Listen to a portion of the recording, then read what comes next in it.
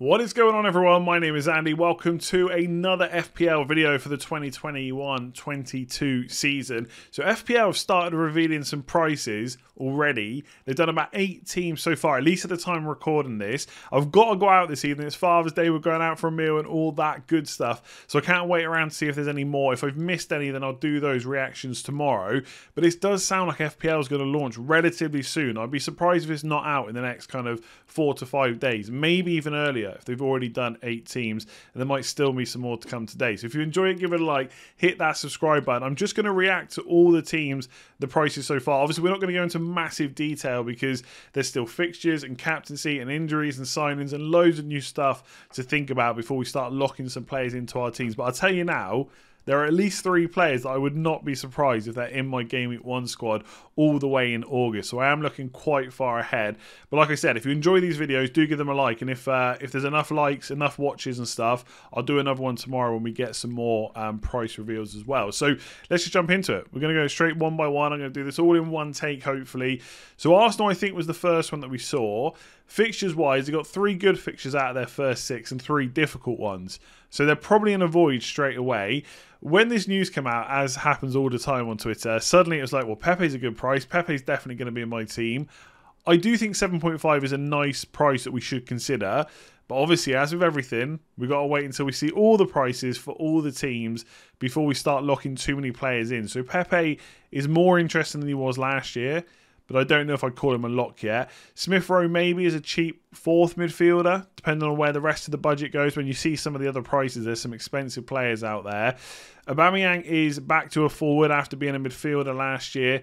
He's 10 million. He's got a bit of a price drop, but there's just no way I'm going there, right? Not with Chelsea and Man City in the opening 3. So not too badly priced with Pepe. And Aubameyang, look, never say never. I think one thing to remember when you see prices is there's players you can bring in at any point. Just because they're no good for the start of the season doesn't mean they'll always be no good. So never say never, but I'm saying no to Arsenal straight away.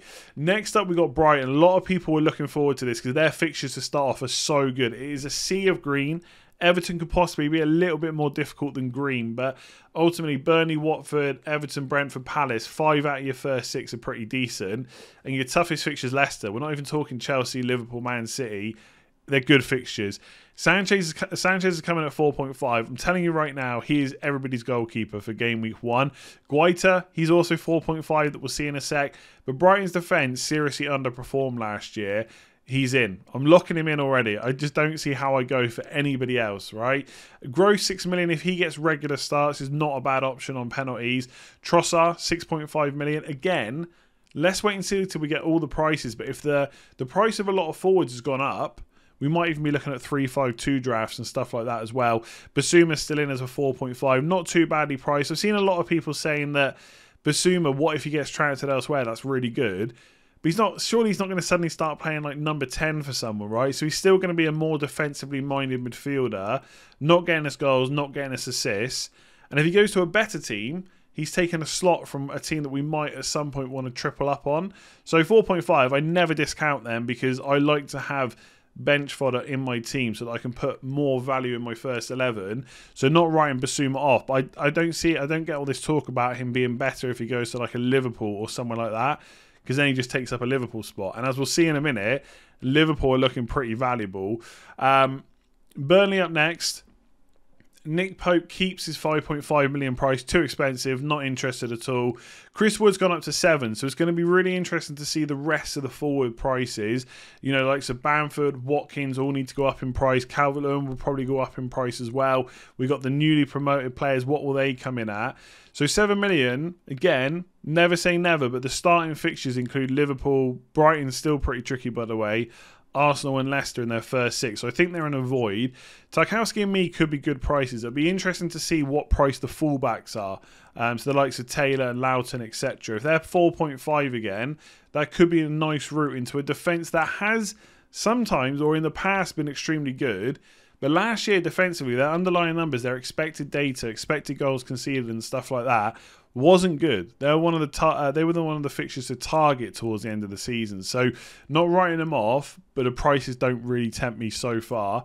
Crystal Palace, so this is when we got another 4.5 million keeper, Guaita. But look at the fixtures they've got to open, right? The easiest one's Brentford. Outside of that, it's Chelsea, Liverpool, Spurs, all difficult. And even their other two that aren't green or not, not red or cherry red, whatever, they're still difficult enough, Brighton and West Ham. So the fixtures aren't great. Guaita 4.5 is just no match for Sanchez. Even if the longer term fixtures were better for Palace, you just put Sanchez in, I think, at 4.5 and then perhaps wildcard early, and then you're going to swap him anyway. And if not, you just set and forget him for the time being. Zaha's still 7 million. It feels like he's always 7 million. Midfielder, I think most of the time he lined up on the left of the striker. So it's an okay price. He did well last season, to be honest. I kind of overlooked him quite a lot. But I think we need to see who comes in and manages them. How many signings have they made? They've got a lot of players out of contract, a lot of players that they've released already. So it's a massive rebuild project at Palace, I would say. Mitchell in at 4.5. We don't know what Ferguson is yet. Maybe he's going to be 4 million. And Benteke 6.5. Don't write him off at that price, okay? We haven't seen all the prices of the cheap strikers yet. And like I said just a minute ago, a lot are probably going to go up in price. Benteke doesn't look that bad, right? I'm not saying you start with him, but he might be in our teams at some point. Leeds is really interesting. So Meslier got a lot of saves last year. He did score a lot of points, so he's gone up to 5 million, which is fair enough. I expected Sanchez to be the same price, but they've obviously gone off points and clean sheets rather than maybe expected data, so we can maybe get one over everyone else by looking at the likes of Sanchez. So Meslier is not a complete avoid of 5 million, but their fixtures aren't the greatest to start off. Burnley and Newcastle in Game Week 3 and 5 are the best options. The two prices that stand out here, look, Cooper's 4.5. I suspect Ayling might still be 4.5 as well. He could be pretty decent. But the two prices that stand out are Bamford and Rafinha. So Bamford, I think 8 is fine. He did so well last year. He's on penalties. It's a fair price for an attacking team like Leeds and how many goals he got. Rafinha is massively underpriced in my opinion.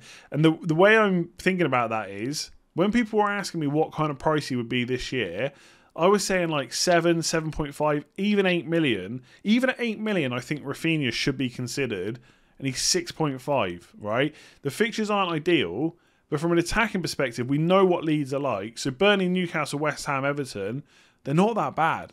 So 6.5 million, that is going to be hard to beat. So Rafinha is a price I really like. Bamford, probably not so much. Again, never say, no to the whole season, right? And don't be so narrow kind of mind or narrow field of view that you don't consider him for game week 1. But Rafinha 6.5, that is crazy value. So Sanchez and Rafinha, I'm already pretty much locking them in, I won't lie.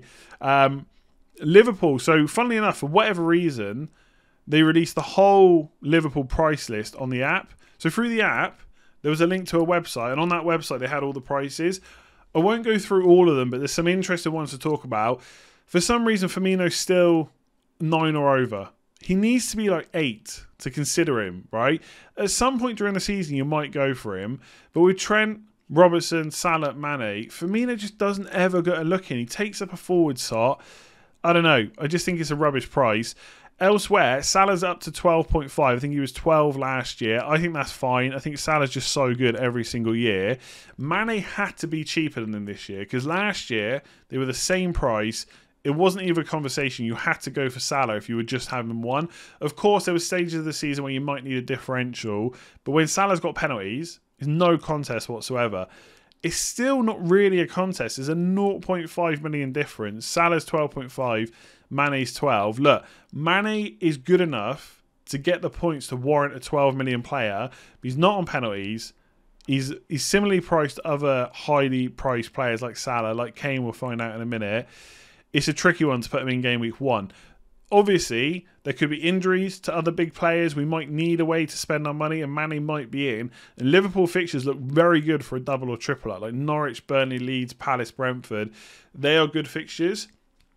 So Salah's pretty much a lock for me. I think he is. You could captain him in like 4 or 5 of those first 6. So Salah, Sanchez, Rafinha, already looking like good picks for my squad.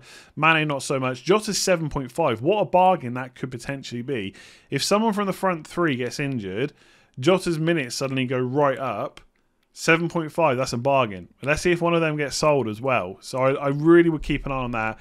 Trent 7.5, Robertson is a bit less at 7, and Van Dijk's a bit less again at 6.5, so don't rule them out. Konate as well is only 5.5. Surely he is going to be the main centre-back next to Van Dijk when everyone's fit. So 5.5 into the Liverpool defence, definitely keep an eye on that one.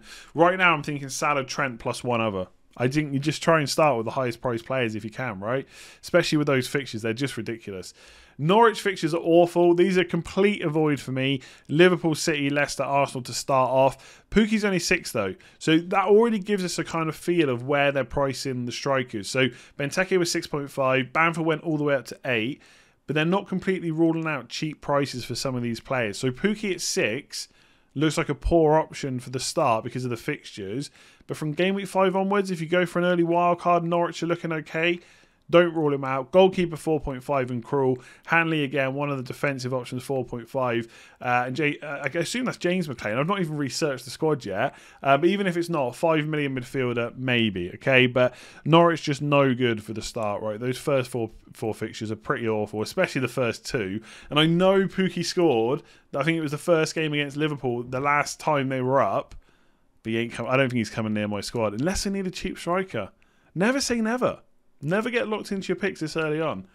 But I'm saying no. I'm saying no. Again. Last one up is Spurs. Man City, Chelsea, Arsenal in their first 6. Not great, but they do have Watford and Palace. Kane is 12.5 million. It's too expensive. In my opinion, it's too expensive. I know he did really, really well last year. But 12.5 million, he's still a forward. I know he's on penalties. The bonus is good for forwards, I get it. But the likes of Salah just get extra point for goal, extra point for the clean sheet. Very hard to make a case for him. Although, if he goes to Man City, 12.5 for a nailed-on number 9 at Man City, who knows? That could be great value because they got some pretty good fixtures as well. Lloris is 5.5, which isn't bad. Højbjerg comes in at 5, whatever, we ain't going for him. And Son's up to 10. That's a fair rise for Son. Son has been below the level he performs at for a long time when it comes to prices. So I don't hate that price at all. 10 million. Yes, it's obviously hard to fit him in, but this always happens, right? I've already seen comments like, how are we going to build a team? This player is way too expensive. We're going to have no cheap options. There's always bargains to be found. So don't write off Son just yet. But Kane at 12.5, it just feels a bit expensive. It just feels a bit expensive. Let me know what you think in the comments below, though, about all these prices. So I was just about to render the video and upload it. They dropped the West Ham price. So I'm going to try and fit it in at the end. Hopefully it sounds okay. Newcastle, Palace, Southampton and Leeds. Good fixtures to start off. Obviously, Man United and Leicester's not great. But the rest of the fixtures are quite good. And you can't necessarily have perfect fixtures for the whole time. So I do like the Antonio price at 7.5. Bearing in mind that Bamford's coming at 8. When he's fit, Antonio's the man. I would expect West Ham to sign some players, okay, including a forward. They can't rely on Antonio for the whole season. His fitness is just not up to scratch. But 7.5 is decent. Souček's up to 6, expected to have a price rise. I don't think that's out of the question. He scored quite a few goals last year, but he's not an option for me. I think he got a bit lucky with that purple patch, and he is quite attacking, right? He does like to get in for those headers, but I think for 6, he's probably not someone I'd start with. And Cresswell and so far 5.5 and 5. I think it's too expensive. I know West Ham was decent last year, and I'm not completely ruling it out. But on first look, even with these fixtures, I'm just not sure about Cresswell. But he was so attacking last year. It'd be interesting to see whether they go to a back 4 or a back 5.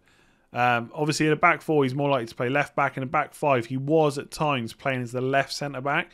But he does take a lot of set pieces, so I'm not completely ruling him out. But Antonio at 7.5, I do like. That's my thoughts. Right now, Rafinha looking great, Salah looking great, Trent and Sanchez all looking good. We still need the rest of the player prices. I have a feeling we'll have the game in the next few days. I don't know that. If anyone knows, by the way, feel free to slide into my DMs on Twitter. But the fact they've already released 8 lots of prices, they're probably going to reveal even more by the time this video is out, which I can react to tomorrow. I think it could be out soon, so get ready for some FPL content. The Euros content's not stopping, by the way. I'm still going to carry on with that. But yeah, if you've enjoyed that, please do give it a like. It lets me know if I should do another one. Hit that subscribe button if you're new around here. And most importantly, comment below. Let me know what you think about these prices. Who's locked in and who are you definitely avoiding?